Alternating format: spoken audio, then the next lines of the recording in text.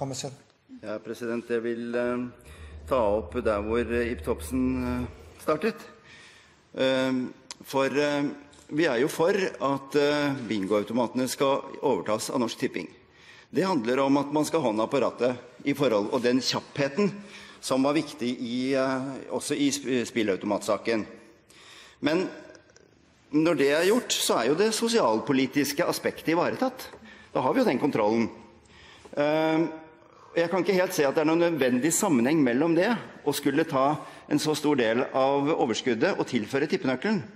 Altså man kunne godt tenke seg at Norsk Tipping holdt kontrollen og styrte og stelte med dette og fikk betalt for det, men at de pengene man faktisk tjente på bingo gikk tilbake til de formålene. Og da vil man nå de 1200 lagene og organisasjonene. Da vil ikke avholdsbevegelsen i Oslo for eksempel tape millionbeløp, som de kommer til antagelig å gjøre nå. Og hvis man også hadde en prosentandel, så vil man også ta høyde for de endringene i spillvolumet som statsråden var inne på. For det første så det verdt å merke seg at grunnen til at inntektene overskudd fra databingo og bingoautomatene har økt så formidabelt de siste årene, det at vi innførte forbud mot gevinstautomater. Slik at nå har jo inntektene fra disse automatene blitt veldig, veldig store. Som jeg forsøkte å si til den forrige representanten, så økte det fra 53 millioner i 2006 til 250 millioner i 2009.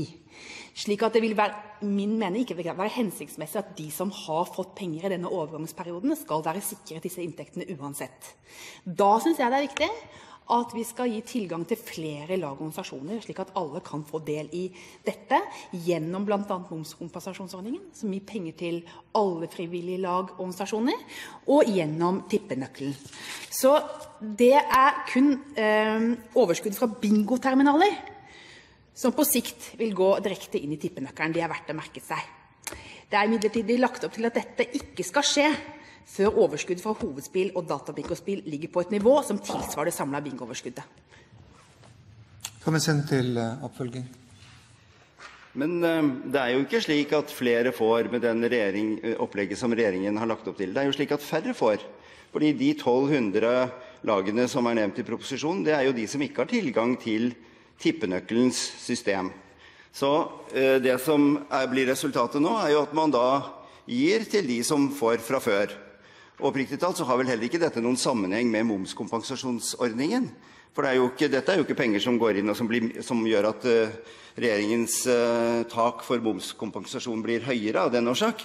Så resultatet jo faktisk at det 1200 organisasjoner som nå ikke får, eller som kommer til å få mindre i alle fall, enn de fikk før. Og det uten at jeg kan se at statsråden har redegjort for at det noen nødvendig sammenheng mellom det å få sosialpolitisk kontroll, altså kontroll over spillavhengigheten gjennom Norsk Tipping, og hvor pengene faktisk ender. Den logikken har jeg ikke sett, og det vil jeg gjerne høre om statsråden kan utfylle, om hun har noen tanker om den type organisasjoner som nå ikke kommer til å få midler. Noen har jo hevdet at det et samlet overskudd fra bingodrifta, det vil si hovedspill og dataspill, som skal inngå i tippenøkkelen. Det det som ikke riktig. Det kun overskuddet fra bingoterminalene som på sikt skal gå inn i tippenøkkelen. Og det imidlertid lagt opp til at dette ikke skal skje før overskudd fra hovedspill og databingospill ligger på et nivå som tilsvarer det samlede bingooverskuddet til frivillige lag og foreninger i 2006, altså på 127 millioner kroner.